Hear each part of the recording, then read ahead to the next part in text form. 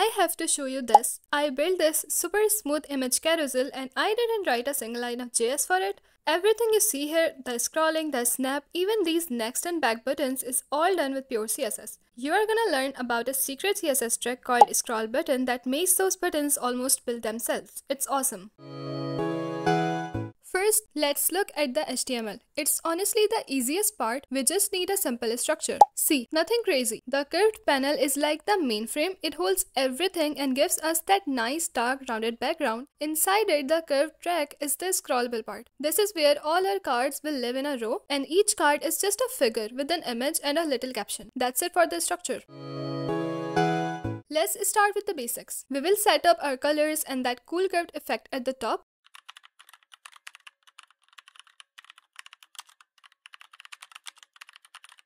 We are using CSS variables in root to store our colors and sizes. This makes the code clean and easy to change later.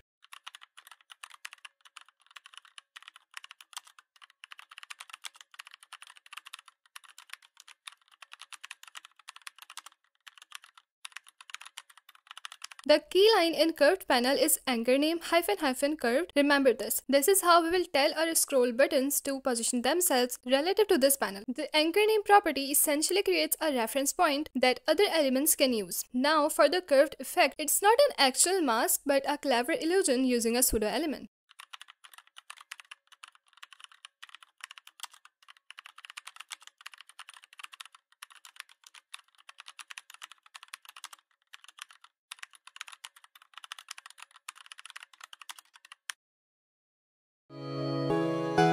Now let's make a row of cards scroll horizontally. This is where it starts to feel like a carousel. Let me break that down. Overflow X Auto is the superstar. It's what tells the browser, hey, if the stuff inside is too wide, just let me scroll it.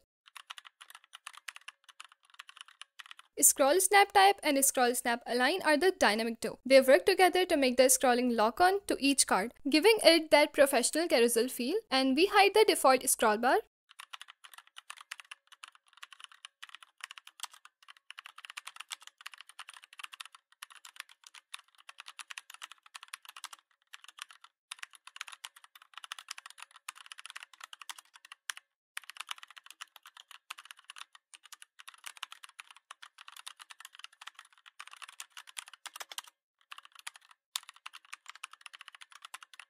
The card itself has flex 00260 pixels, meaning it won't grow or shrink. It has a fixed width.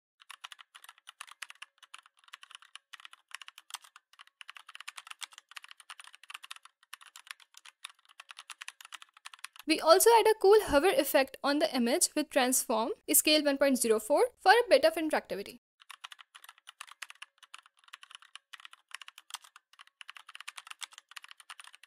We already have a working scrollable carousel, but we are missing the buttons. Let's fix that. This is the cool part. Normally, you would have to build buttons in HTML and then write JS to make them scroll. Not anymore. The browser actually gives us these buttons for free on scrollable areas. They are just hidden by default. With scroll button, we can style them and make them visible. Let's start by styling both the left and right buttons.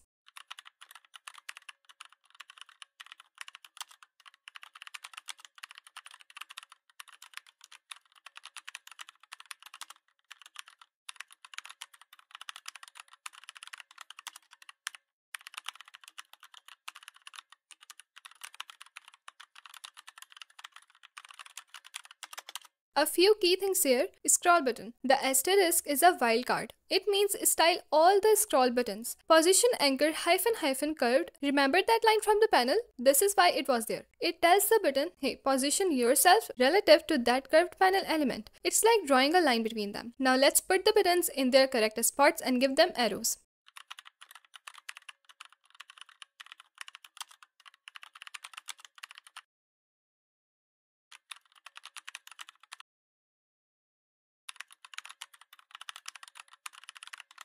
And that's literally it. We target the left and right buttons specifically. We use the content property to insert the Unicode characters for the arrows. You could even use an SVG here. Position area left center. It tells the browser, place the center of this button on the left edge of its anchor element, the panel. For the right button, it's the same but on the right edge. Finally, we use translate 58% 0 to nudge the buttons inward, so they sit perfectly on the inner edges of the panel. And that's it. The browser handles the rest. It automatically shows and hides these buttons based on whether there is more content to scroll to. It's native, accessible, and incredibly efficient.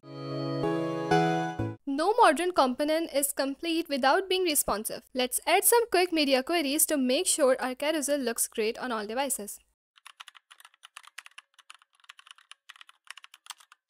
All we are doing is making the cards smaller and adjusting the padding as the screen gets smaller. The scroll buttons and everything else just automatically adjust. It just works. So there you have it, a complete carousel from start to finish with Node.js. We used Overflow X Auto and Scroll Snap to make the scrollable area. We used scroll button with position anchor to create and place our buttons. The browser handled all the complicated logic for us. The full code is available in the description below, so you can copy it and try it yourself. If you found this video helpful and learned something new, the best way to support the channel is to hit that like button and subscribe. It really helps me out. Thanks for watching, and I will see you in the next one.